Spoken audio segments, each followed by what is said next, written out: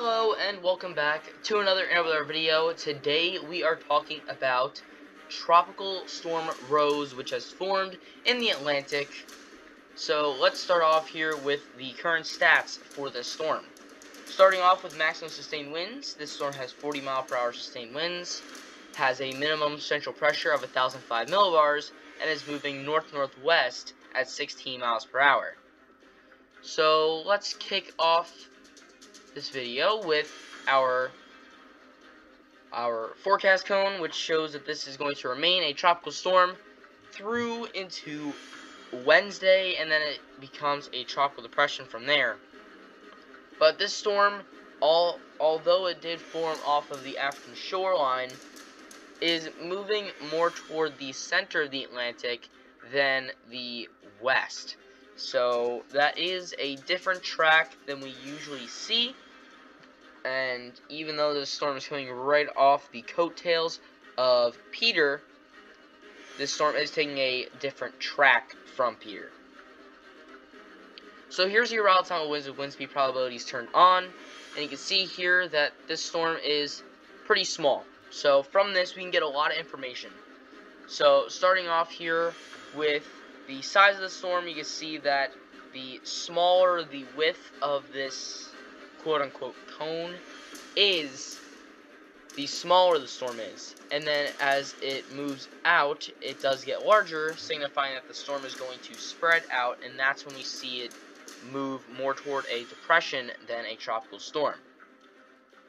Now, we could also tell that this storm is going to remain at a similar strength for most of its lifespan, and then right after Monday 8 p.m., this decreasing percentage is more due to margin of error than due to the weakening of the storm. Although this storm will weaken by the time we get into Wednesday, Thursday.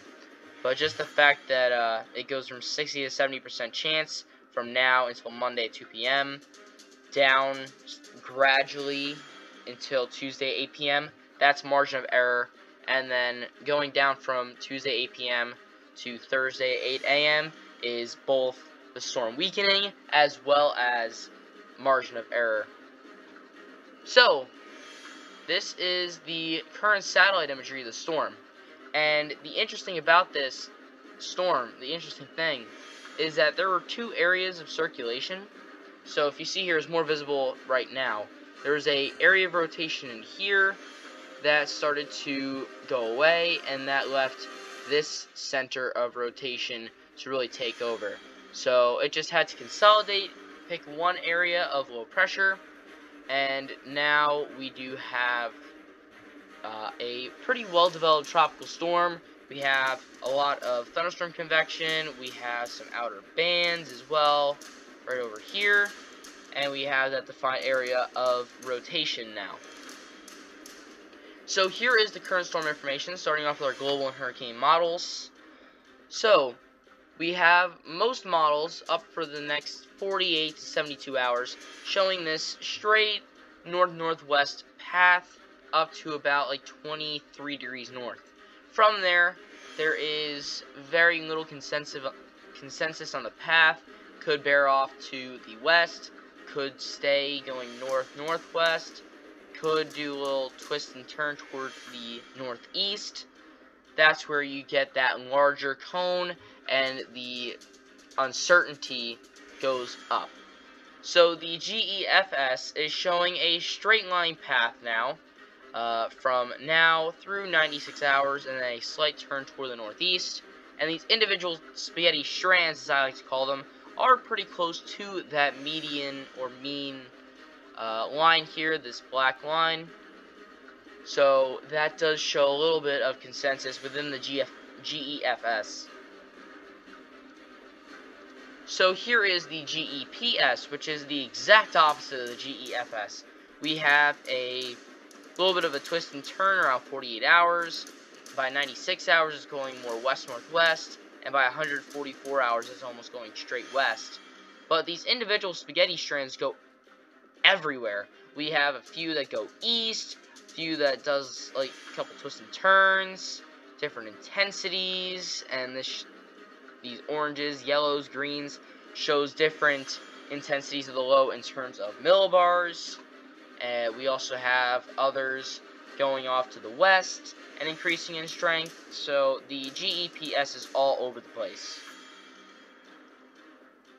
Finally, we have the intensity guidance for the storm, and you can see here that most of the models show this as remaining at a tropical storm force strength, and then slightly declining from about 48 hours till the end of the storm's lifespan. So that shows that we can see some gradual decline in the storm after the next 48 hours or so. So here's the European ensemble, which kind of shows that straight line path, but then it has a bunch of jumbly mess over here right after 30 degrees north. So, but up until that point, it's pretty straight. So, kind of a combination of both the GEFS and the GEPS. Now we have the HWRF hurricane model, and let's just take a quick look at this. So we can see that the storm does kind of hover around and intensify and get degraded a little bit. Not really finding a clear area of low pressure till right about here, where we do see some rotation, but at that point it is pretty far north, so it really doesn't get it all together. But that doesn't mean this storm doesn't have what it takes to stay a tropical storm for long. But we do have just some varying intensity as well as some varying wind speeds here. And this is the 23rd, so Thursday, and at this point it is a tropical depression. So this storm is an odd one. We don't see storms like this every day.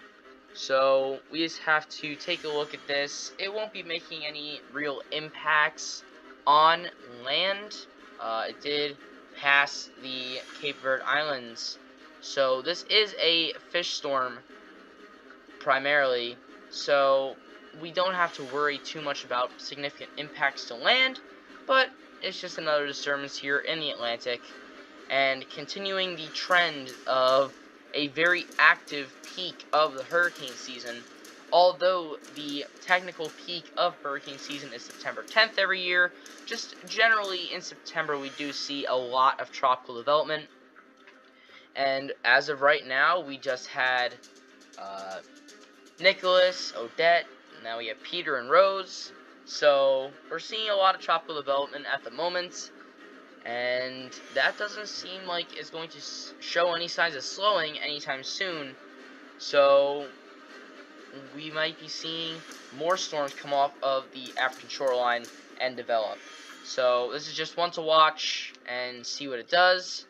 But as of right now, no immediate land impacts. But that is all I have for today. If you enjoyed this video, consider leaving a like, subscribing, and hitting the bell. And I will see you guys next time.